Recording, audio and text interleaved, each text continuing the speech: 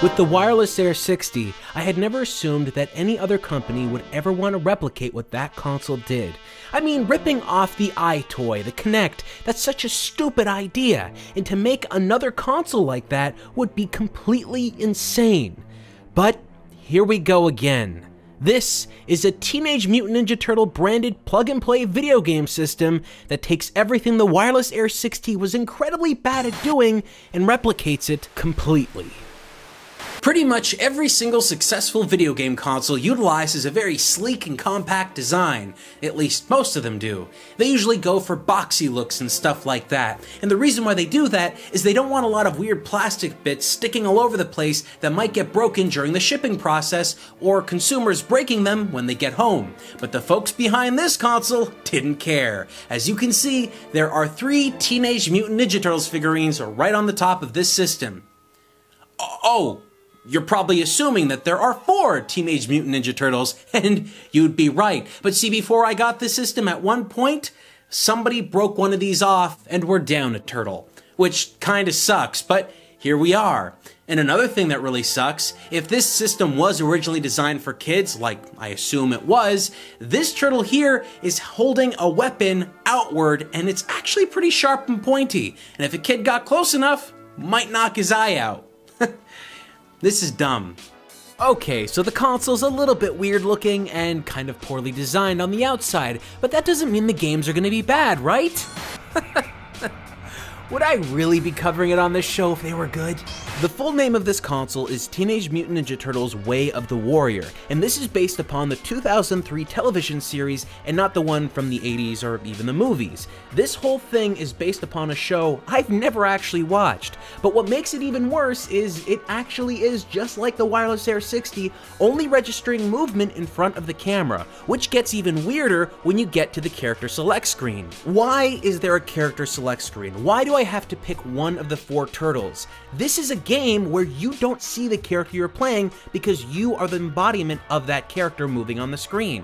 But the folks behind this console figured out a way. They stuck a transparent turtle face in front of the camera lens, so that while you're playing, you have to look at that the entire time. I usually wouldn't care about stuff like this, but this actual image annoys the heck out of me. There is no way for a human face to fit behind that image. Look, you've got eyes, you've got a mouth, and so do the turtles, but you also have a nose, and the turtles don't have that. So when you look at this image, your face can't fit behind it. So it ends up just looking really weird, and I think the reason they even put the face there was to be a marker to make sure that you stood in that one place. It just doesn't work. Game 1, Fist of the Foot. Your first game is your entry-level motion game using a camera. You basically just have to hit a bunch of things coming at you, and that's really all it is. Now see, this is the problem I have. As you can see here, it looks like I'm playing the game really well, but unfortunately, games like this don't really identify what's going on the screen one-to-one, so the camera doesn't know that my head's my head or my hands are my hands. All it knows is that there's some pixels on the screen that are moving. So if I do something like this, you break the game. As long as you keep pixels moving on the screen in some very minor way, it'll register all that movement as a hit, no matter what. So as long as you do this, you'll never lose. Game 2, Mouser Attack. Wow, we're on the second game and they're already copying mechanics. Mouser Attack is exactly like the last game. I mean, sure, the graphics have changed, but beyond that, the gameplay is exactly identical. The only difference really is that in the first game, you had to defend your face from being hit by the Foot Clan, but on this one, well, you have to defend the turtles down there because apparently you can't untie them so that they can help you. Because that would be too interesting, I guess. Game 3, Splinter's Dojo. Same game, same game. Don't even try to make it look different, because it isn't. You're just hitting boards now. They come from the same directions as the mousers and the foot soldiers. There's nothing different about this. You'd think by the third game, they were at least gonna try some kind of different gameplay mechanic, but no, it just plays the exact same way. And if you happen to miss the boards, you lose health. So the boards don't attack you now. That's what they've done. That. Only that. On the top of this console, you'll find two buttons, a pause button and a reset button. Now the reset button is very important because using the motion controls, there's no way to actually go back to the main menu to select another game. With the reset button, that's your only way to do it. But unlike most reset buttons on a device like this that would take you right back to the main menu, what this one does is it actually resets the entire system right to the boot screen. So you know what that means? At the very beginning, when this console starts up, there's some narrator telling you how to actually start up the system and use everything, and then there's a whole credit sequence that comes up. It's not like 2 seconds, it's actually pretty long. And every time you switch a game, it plays the same thing again and again and again. It's incredibly annoying, but it's not as annoying as the pause button on this thing. You see, most pause buttons are designed so that when you pause the game, you can just walk away and, you know, stop the game in the exact moment that you're playing it in. But because the pause button on this system is directly under the lens, whenever you go to push the pause button, your hand actually goes in front of the camera and the camera thinks it's motion, so everything just gets activated all at once.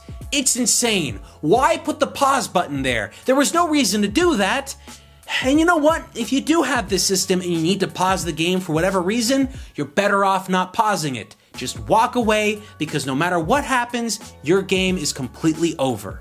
Game 4, friend or foe? It's game 4, and it's the exact same concept as the other games, but they've changed something that made the gameplay a little bit different. Now, turtles show up, and you're not supposed to hit the turtles. I know that doesn't sound like a big deal, but it's a massive change compared to the last 3 games that were virtually identical. Now in this one, you're supposed to hit these enemies. Now unfortunately, I have no idea who any of these enemies are because I've never actually watched this one specific series, but I know they're not turtles, so it's very easy to know who you're supposed to hit and who you're not supposed to hit. And then, to add a little bit of a turn on the gameplay, they invert the camera, making it a lot harder to know exactly where you need to move your hands. All this stuff started to get so much better, and I was getting really excited, and then it finished. That was it.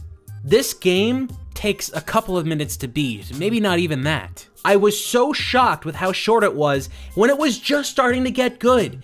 They almost had a good idea here, but then they made it way too short of an experience. Game 5, Shredder Battle. Okay, not only is this the 5th game, but it's also the last game on this collection. That's right, 5 games. 5 games on the entire console, and this is the one they choose to leave it off with.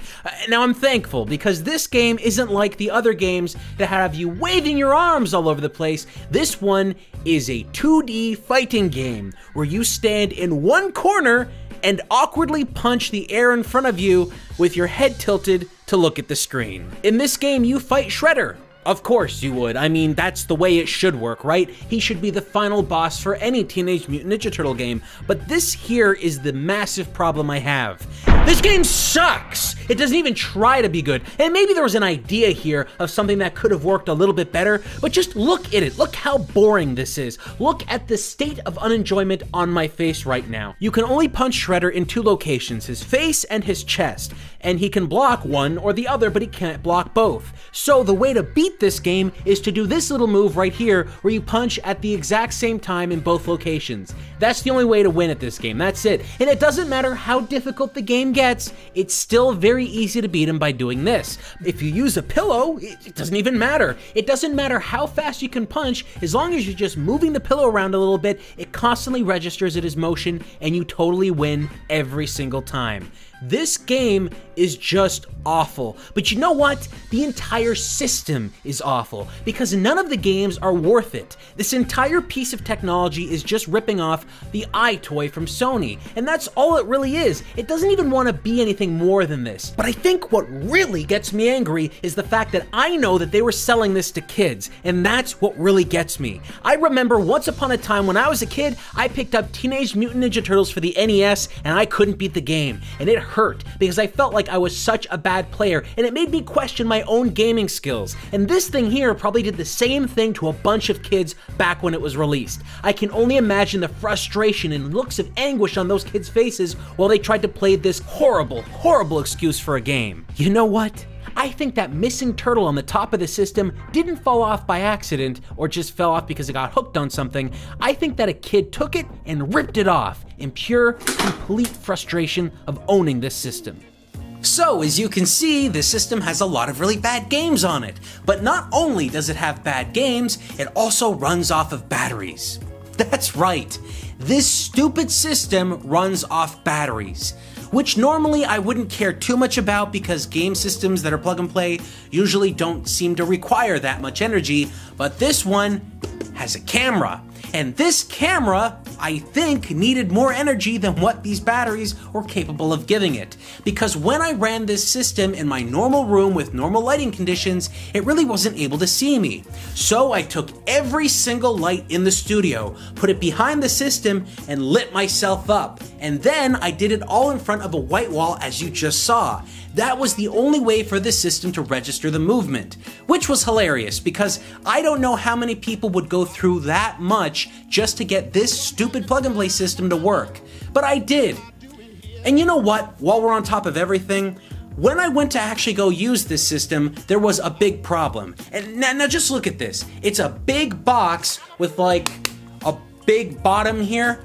Where was I gonna put this? This has to sit on top of my TV. Do you know how hard it was to get this to sit on top of a flat screen TV? I had to use clamps, man. Clamps. How dumb were you guys when you were making this system? Did you not even think to test it out on anything? Oh sure, the camera moves up just a little bit like that, but unfortunately, it doesn't look up far enough. This thing is just garbage, and I can't believe they made it. Now look, in the future, if you're ever gonna make another plug and play system for the Teenage Mutant Ninja Turtles franchise, don't make motion games. Don't even invent your own games. Here's what you're gonna do. Go take the arcade classic Teenage Mutant Ninja Turtles and get that into a plug and play format with 4 individual controllers. Make sure the emulation is 1-to-1 perfect, and I promise you, tons and tons of people will wanna buy that. But what you created here was pure, total garbage. And it deserves a spot on this show.